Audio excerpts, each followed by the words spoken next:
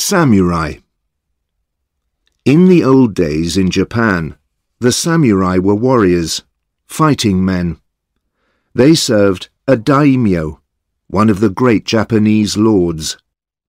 They lived in his castle, fought for him, and died for him. They fought with long swords and short swords, spears and bows and arrows. They were brave, fierce men, famous for their loyalty to their lord. Chapter 1. The Death of Asano. Good morning, Lord Asano. The speaker was Lord Kira Yoshinaka, a tall man in black. He stood in the middle of a room in the shogun's palace. He watched Lord Asano and waited. Lord Asano Naganori was a younger man, 34 years to Lord Kira's 60 years. He walked slowly across the room from the door and stopped in front of Kira. "Lord Kira," he said coldly, "good morning." And then he bowed, just a small bow of the head. Lord Kira bowed too, an even smaller bow. He smiled, but his eyes were cold. "Are you ready for your next lesson, Lord Asano?" he said. "You have much to learn about palace ceremony, and you are a very slow student. Shall we begin?" Lord Asano bowed again, but did not speak. His mouth was a thin, hard line. Every day Kira called him slow, or stupid, or difficult, and he did not like it. In the shogun's palace at Edo, in the year 1701, ceremony was very important. The right words at the right time of day. The right bow, small or deep, for different people. The right clothes at different hours of the day. The right presents for the right people. This was the way of life in the shogun's palace, and Lord Kira was the teacher of ceremony, for this shogun and for many shoguns before him. After 40 years as a teacher, Kira knew everything about the ceremony of the palace. But Lord Asano knew nothing. He was a daimyo from the country, from Ako Castle, a place 17 days' journey by horse to the southwest of Edo. The daimyo were powerful men in Japan at this time, and were rulers in their own part of the country. But daimyo must also serve the shogun, and every year the shogun called 2 of them to his palace at Edo. "Every day is the same," said Asano angrily, at his house in Edo that evening. "Every day I must do this ceremony or that ceremony. I must stand here or there, bow to this person or that person, and I must do 6 months of this. Every day Kira calls me bad names. I make mistakes because he is a bad teacher." Hayami, one of Asano's samurai, helped him with his ceremonial clothes. Hayami was very good with the bow and arrow, but not so good with words. "Lord, I heard something about Kira," he said. "What?" said Asano. "He likes presents and money. The other daimyo gives him presents or money, and then Kira is happy, and the lessons go well. Why don't you give him a present?" "No!" shouted Asano. "I am Lord Asano of Ako, and I do not give presents to the shogun's servants. His job is to teach me ceremony, not to ask for presents." Hayami said nothing more, but he was afraid for his master. Every day Asano came back from the palace with an angry face, and angry words. "How is this going to end?" Hayami said to Kataoka, another of Asano's samurai. "4 more months of this. What can I do? We need Oishi here. Lord Asano doesn't listen to me, but he listens to Oishi sometimes." But Oishi Yoshio was at Ako Castle, a long way away. He was the captain of Lord Asano's 300 samurai. When Lord Asano came to Edo, most of his samurai came with him, but Oishi stayed behind at Ako to take care of everything there. It ended suddenly, on a spring day in 1701. The day began well, with a blue sky and the song of birds in the palace gardens. Lord Asano arrived at the palace, put on his ceremonial clothes, and went for his lesson with Lord Kira. Perhaps Kira was tired that day. Perhaps he was angry because there were no presents from Lord Asano. Perhaps he just did not like the young lord from Ako.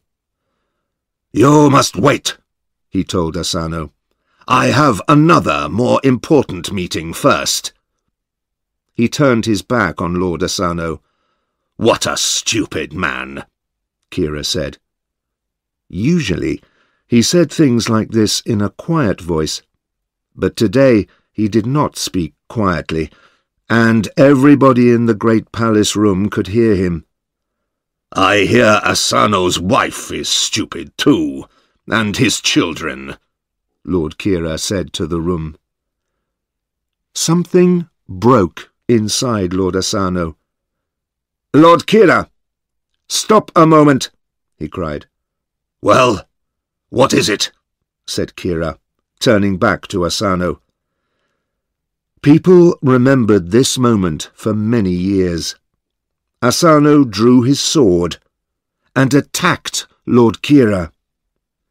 With a cry, Kira put his hand to his head, but he did not fall. Asano lifted his sword again, but now there were palace guards around him. They pulled him to the floor and held his sword arm.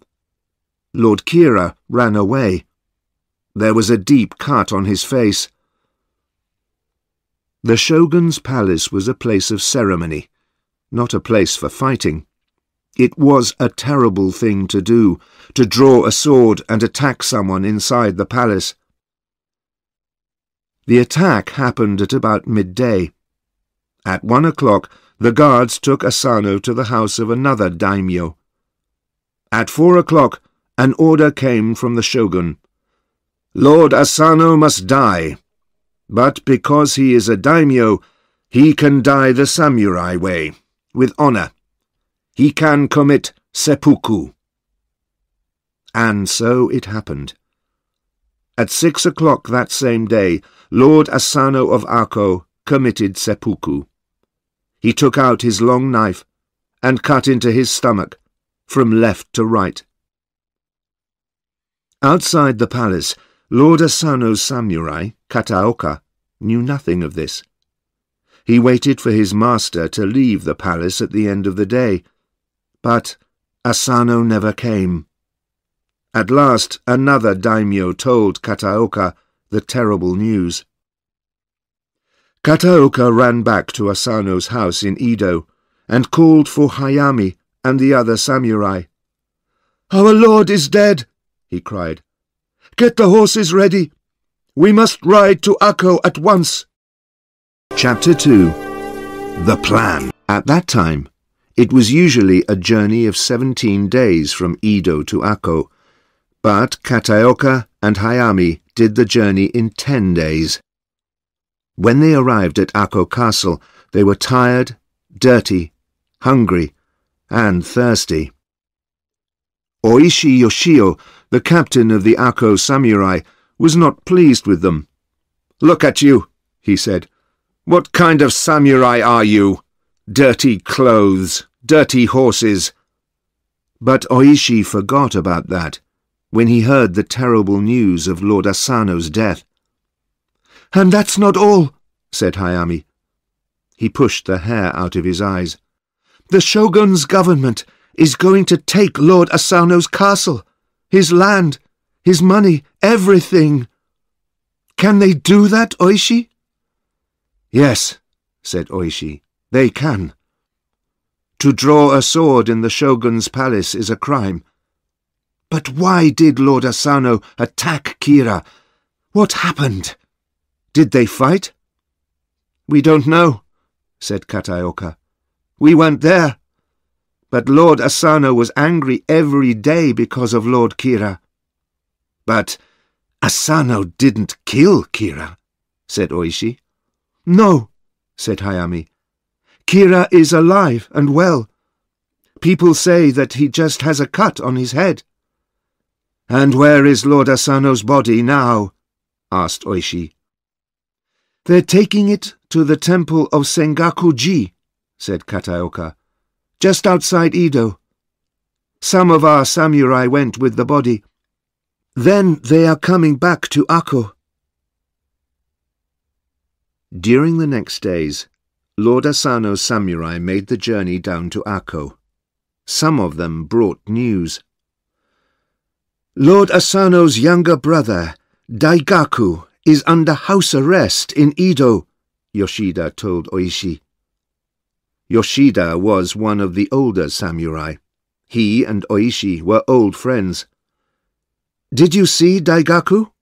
asked Oishi. "Yes, just for 2 minutes. They're going to send him away, to Hiroshima, to the Asano family there."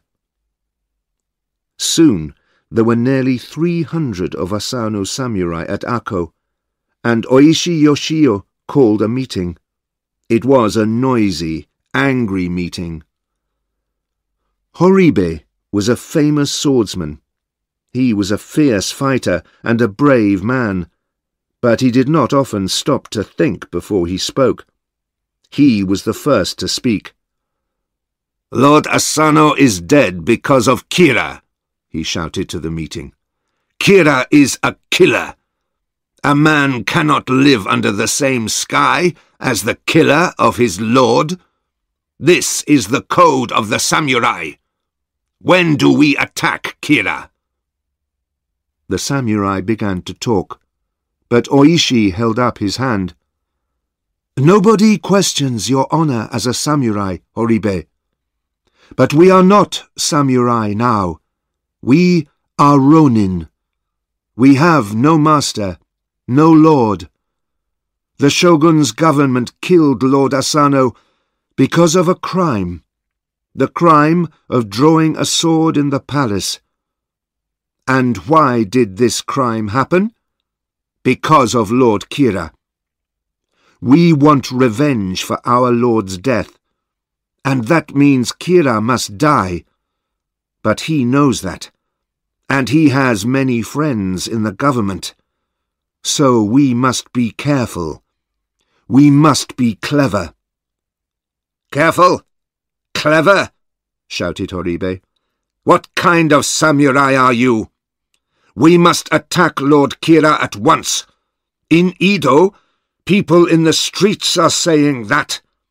They know we must take revenge for Asano's death. People want us to do that. It is the samurai way." "So, you want to die a dog's death outside the palace," called Yoshida. "How many guards are there at the palace? Eh? Tell me that." "Hundreds. We can't get near Kira. He knows we want him, so he has hundreds of guards around him, day and night." "The government is going to take Akko Castle away from the Asano family," called another samurai. "When the government soldiers come here, can we fight them? Can we hold Akko Castle for Daigaku? He's the head of the Asano family now." Kataoka answered this question. "For a week, perhaps, but not longer. No, the Asano family at Akko is finished. We must leave Akko Castle and begin new lives, as Ronin." "So, what can we do?" called Okuda, one of Horibe's friends. "Tell us, Oishi, what can we do?" "What do you want?" said Oishi. "Do you want revenge? Revenge has a price, and the price is death. We cannot hope to live after we take our revenge on Kira. We must commit seppuku, every one of us." "We are samurai," called a man called Hara. "Death with honor is always better than a life without honor. That is the samurai code." Oishi smiled. "There are brave hearts in this room. Now, go away and think. Think about the samurai way. Where is the road to honor? Can you live under the same sky as the killer of your daimyo? Think long and carefully. Talk to your families, and come back here in 3 days. Or leave Akko and begin a new life." In the next 2 days, many Ronin left the castle.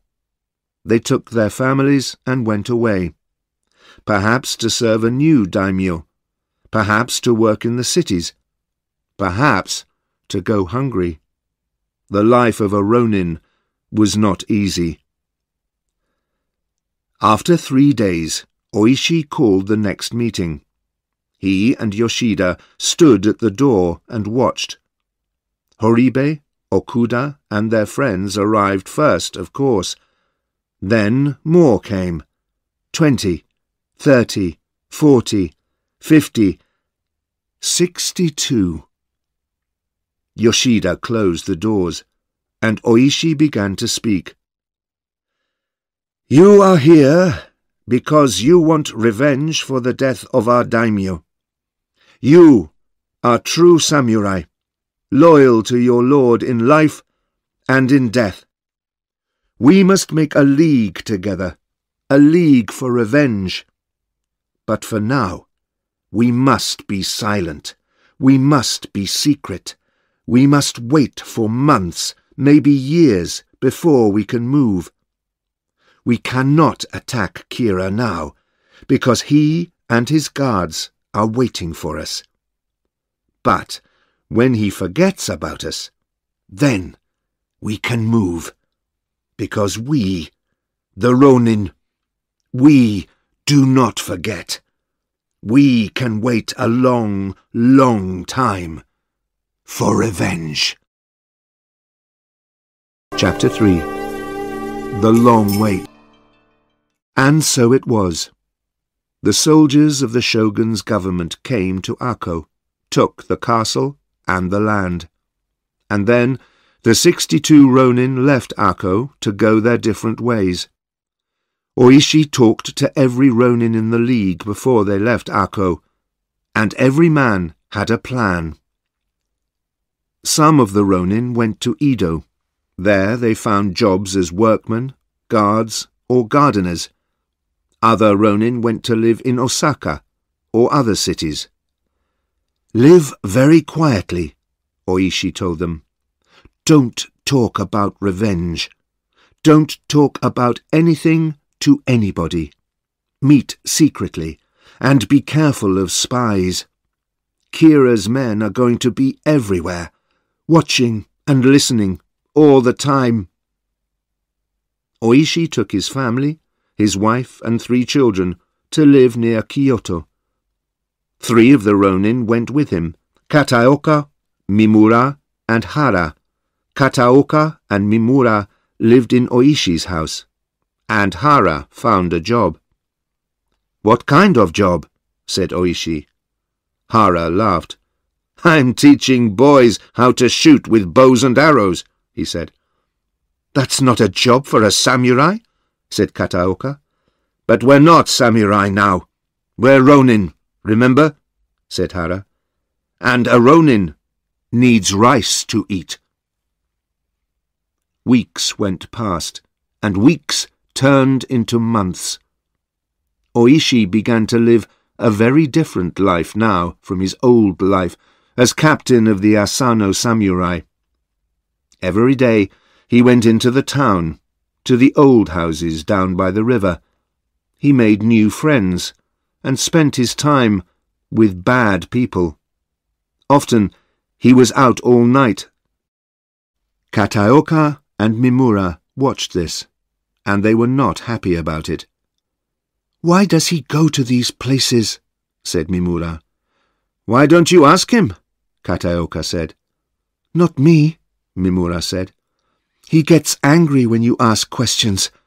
He gets angry at bad news, too. You remember when the news came about the 7 Ronin?"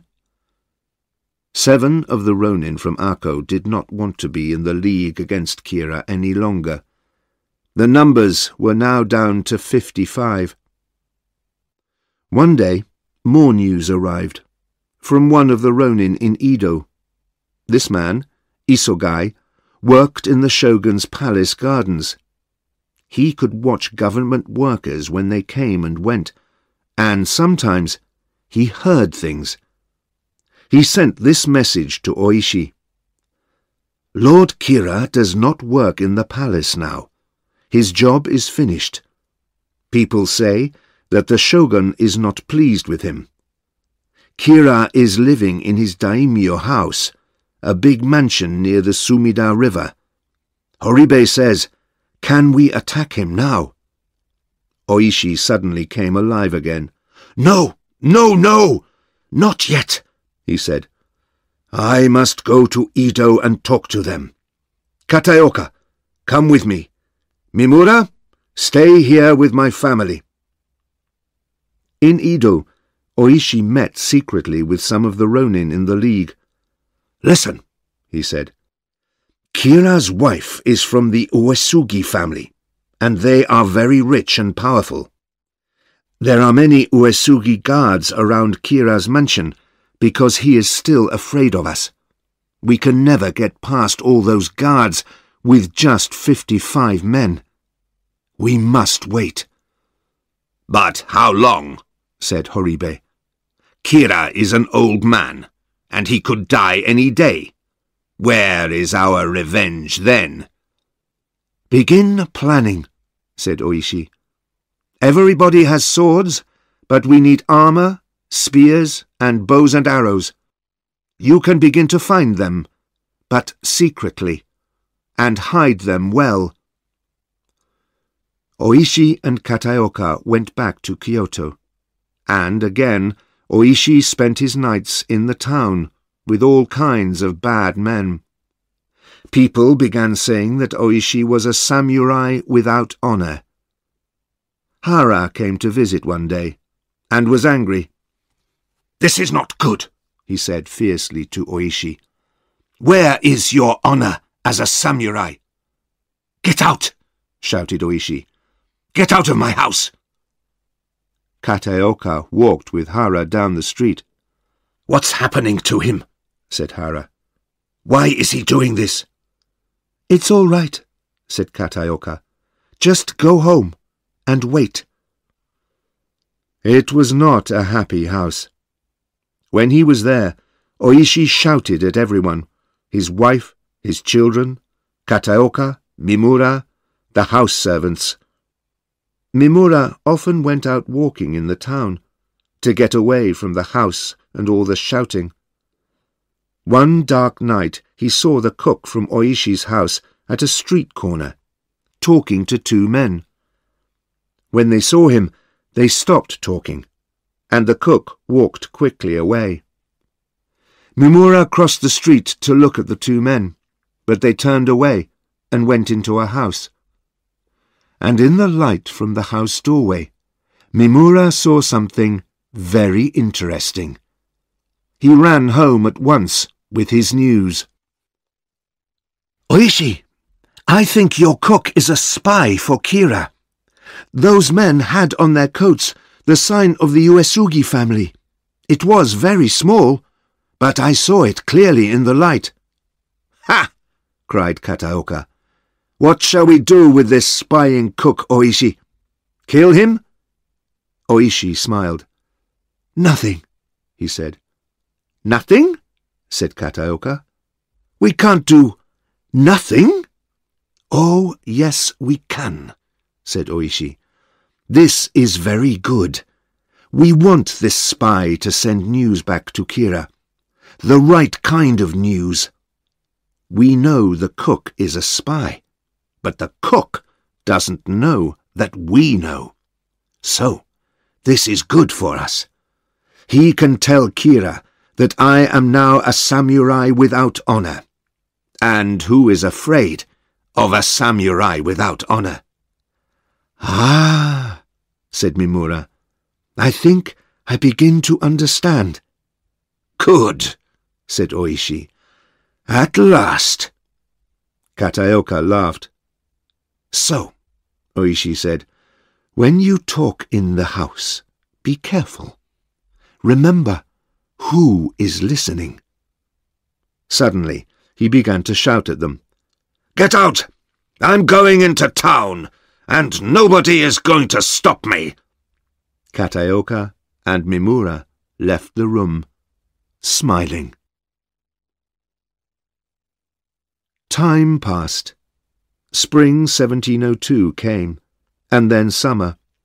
The death of Lord Asano of Ako was now more than a year ago. In the streets of Edo, there was no talk of revenge by the Asano samurai. They were just ronin, living here and there in different cities in Japan.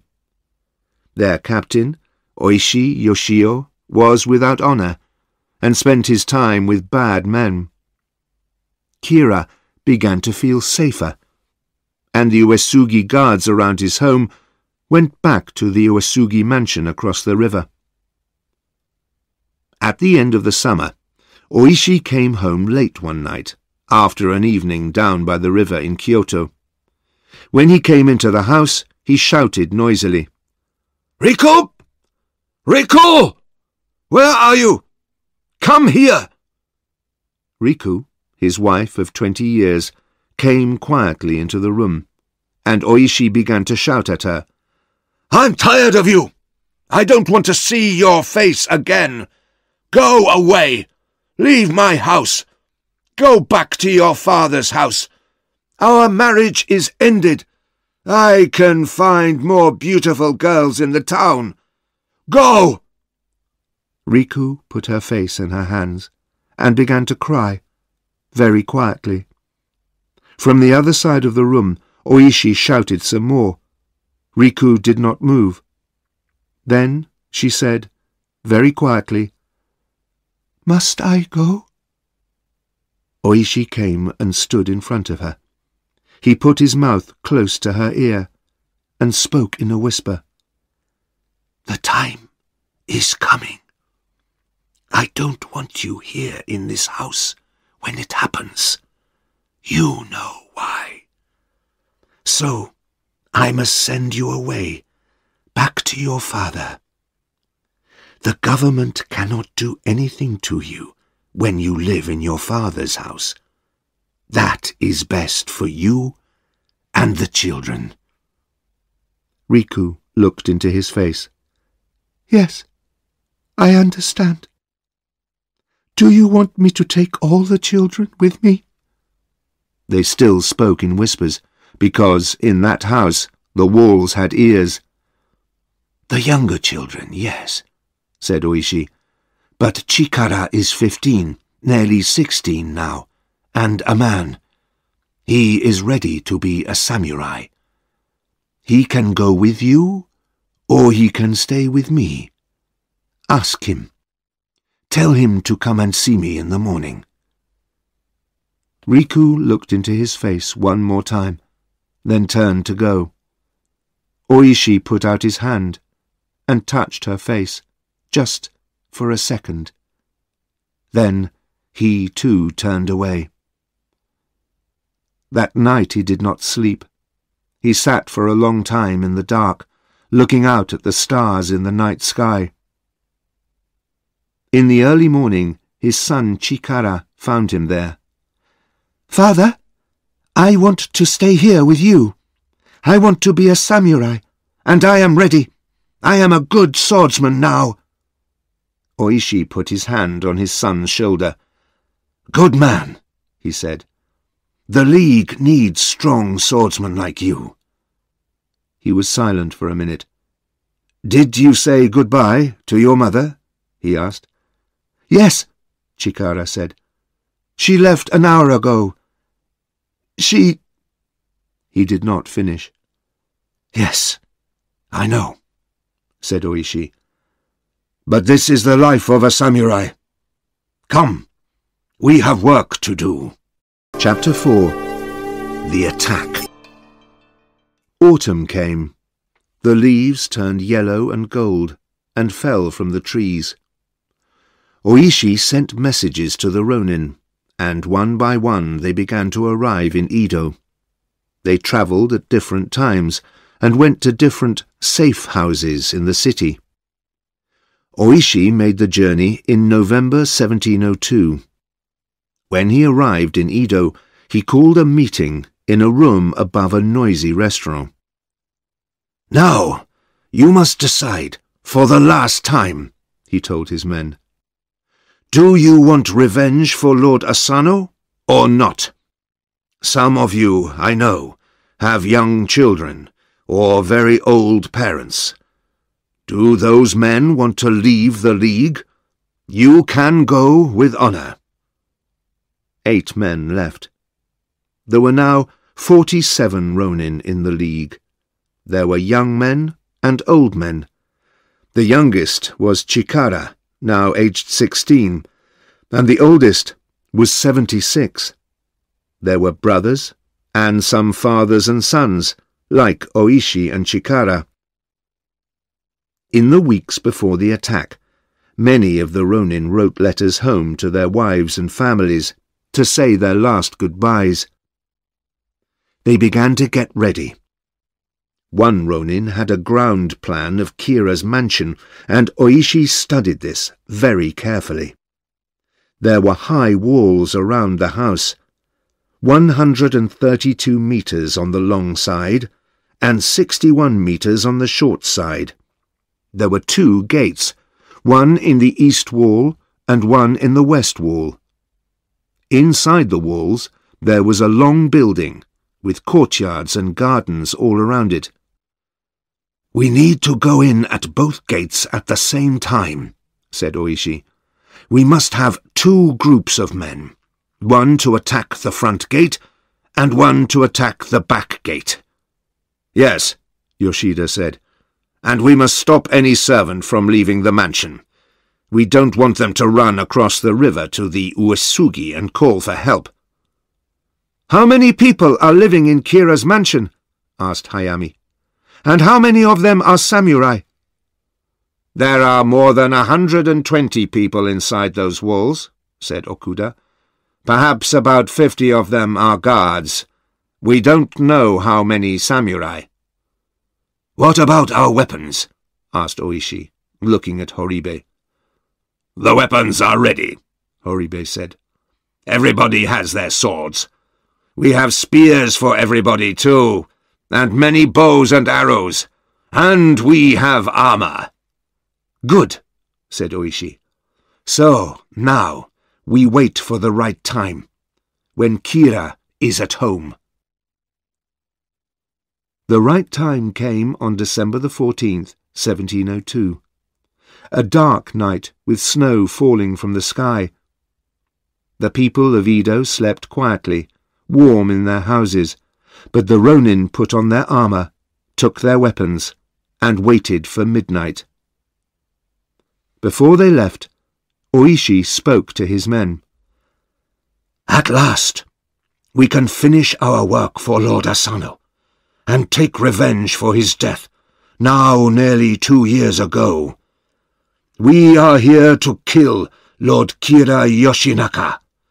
We must fight his guards and his samurai, yes, and kill them, but do not kill women and children. We are not here to do that.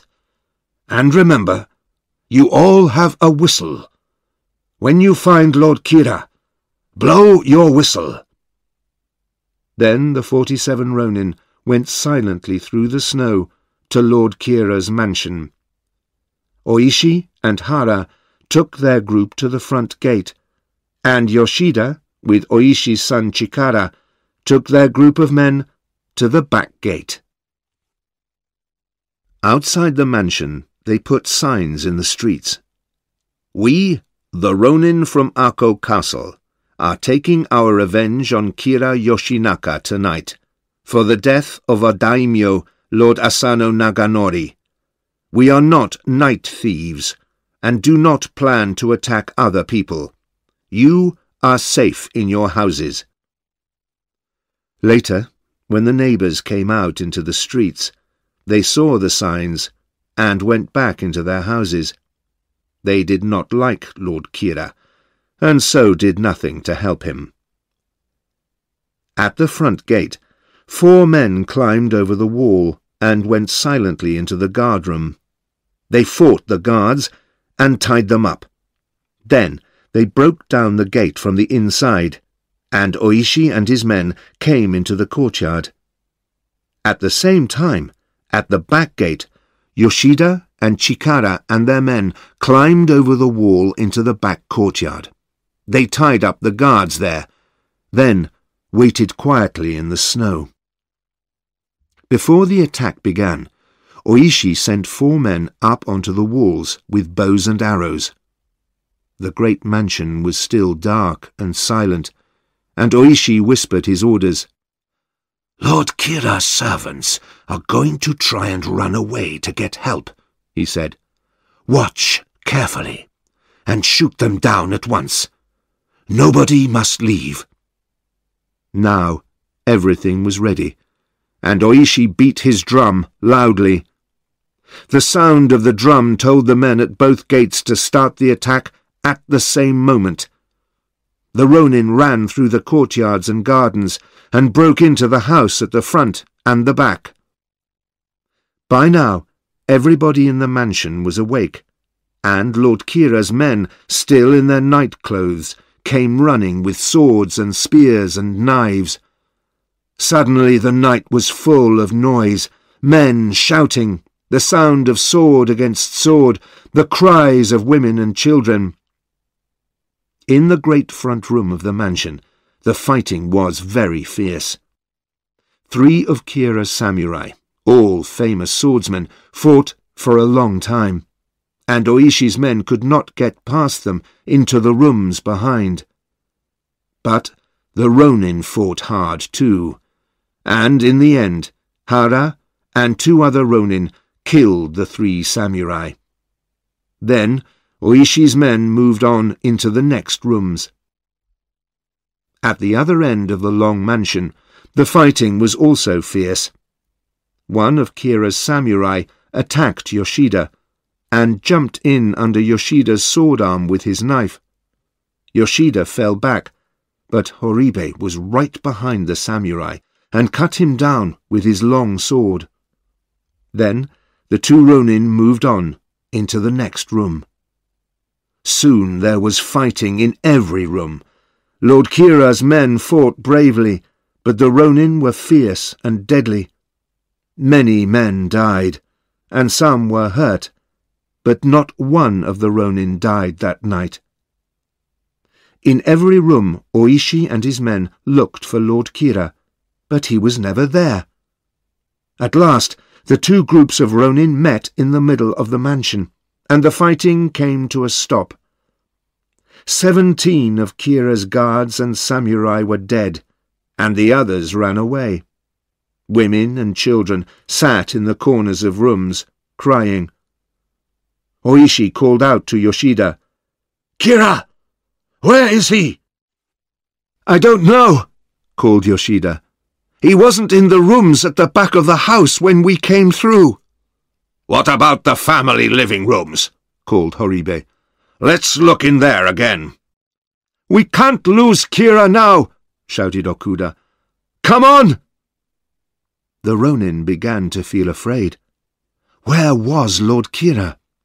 Was he still in the mansion somewhere? Or did he escape when the fighting began? They ran through the family rooms, looking everywhere. In Kira's sleeping room, Oishi put his hand on the bedclothes. "They're warm!" he shouted. "The bedclothes are still warm! He was here not long ago! Find him!" Chapter 5. The Revenge. Oishi sent his men in 4 groups to look everywhere. In the house, the kitchens, the gardens, the courtyards, the guardrooms, under the floors. In the courtyard by the north wall, 3 of the Ronin found a wood store. One of them, Hazama, went inside and pushed his spear deep into the wood. There was a sudden cry from under the wood. Immediately the 3 Ronin began to pull the wood out, and very quickly they found an old man, dressed in white nightclothes. "Old man, what is your name?" said Hazama. The old man said nothing.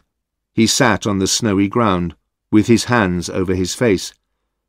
"It's him," said one of the Ronin. "Quick, blow your whistle." When they heard the whistle, all the Ronin came running, with Oishi at the front. Oishi carried a light and held it near the old man's face. "Yes, it's Kira," he said to his men. "See, here on his head, that old cut. It was a cut made by a sword, Lord Asano's sword. It's in the right place." Oishi stood up and bowed deeply to the old man.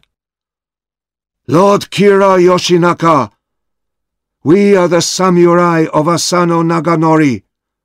We are loyal men, loyal to our master, and so we are here tonight to take revenge for his death. Lord Asano committed seppuku, and so we ask you, Lord Kira, to commit seppuku too, to die bravely, with honor." On the ground in front of Kira, Oishi carefully placed a long knife. "Here, Lord Kira, is a knife. Lord Asano's knife." But the old man did nothing. He sat on the ground, shaking from head to toe, not speaking. Again and again, Oishi asked him to commit seppuku. Again and again, he showed him Lord Asano's knife. But Lord Kira did not move, or put out his hand to take the knife. He did not want to take the road to death with honor. At last, Oisho Yoshio stood up. He bowed again to Lord Kira. Then he drew his sword and cut off Lord Kira's head.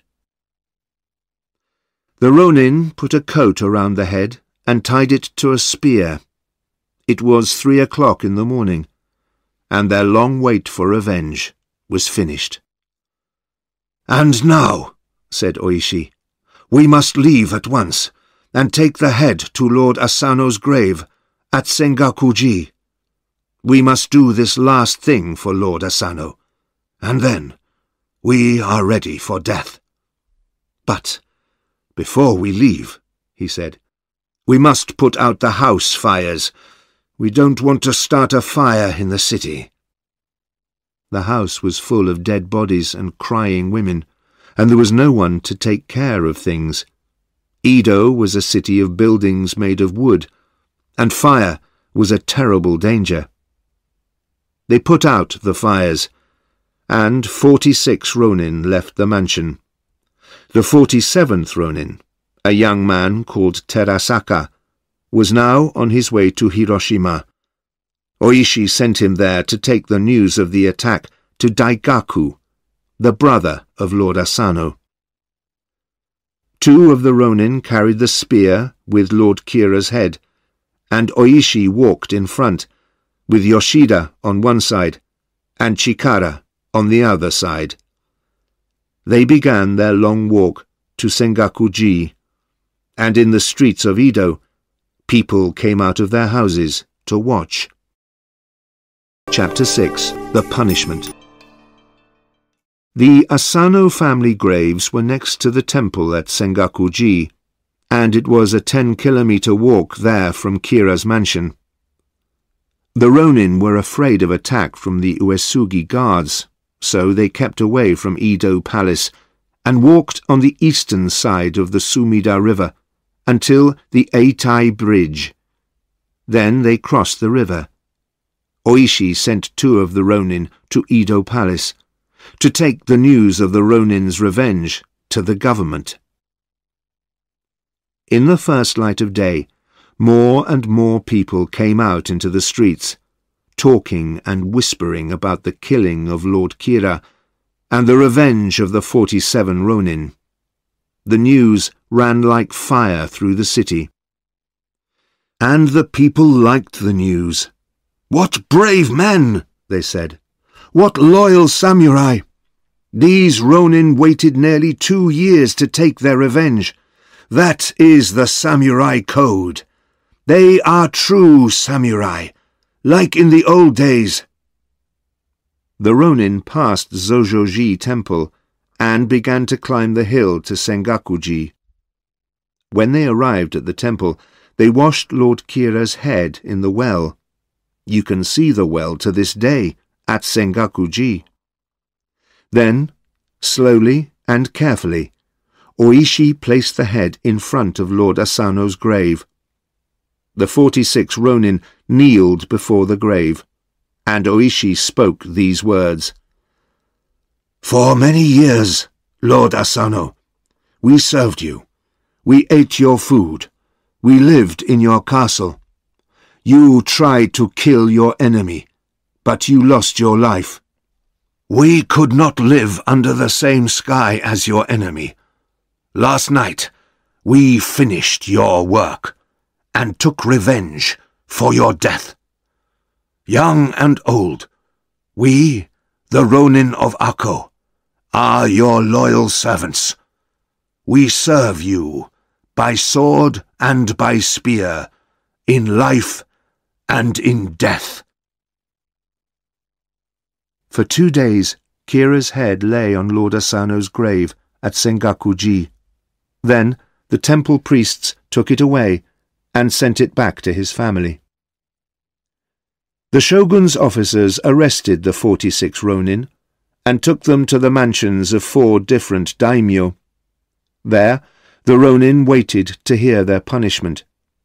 Oishi, with 16 of his men, went to the Hosokawa mansion near Sengaku-ji. To honor them, 1,400 samurai walked with them through the snowy streets, and the people of the city watched. Now came a difficult time for the shogun and the government. Killing was a crime, and in those days the punishment for that crime was to cut off the head. But a death like that was a death without honor. Many people said this. The Ronin are good samurai, brave men, loyal to their master. They were right to kill Kira and to take revenge for their lord's death. They followed the samurai code of honor, so they must have a samurai death. But other people thought differently, and said this. Lord Asano attacked Lord Kira in the palace, and Asano died because of this crime. Lord Kira did not kill him, so there was no need for revenge. This was not a revenge killing, and the Ronin are just killers, so they must die a killer's death. The government could not agree on the punishment. For weeks they talked and argued, asked this person and that person, talked and argued again. The Ronin waited quietly in the 4 daimyo houses. They waited for death, one way or another. At last, one day in March 1703, many weeks after the death of Kira, the order came from the shogun's palace. The Ronin must die. But Because of their loyalty to their lord, they could die the samurai death. They could commit seppuku and keep their honor as samurai. That same day, in the 4 daimyo mansions, the ronin got ready for death. One by one, in the courtyards of the mansions, the 46 ronin committed seppuku. Their bodies were put in graves at Sengaku-ji Temple, close to their master, Lord Asano Naganori. The 47th ronin, Terasaka, arrived back from Hiroshima after the death of the other ronin. He went at once to Edo Palace and asked for the same death as the other ronin.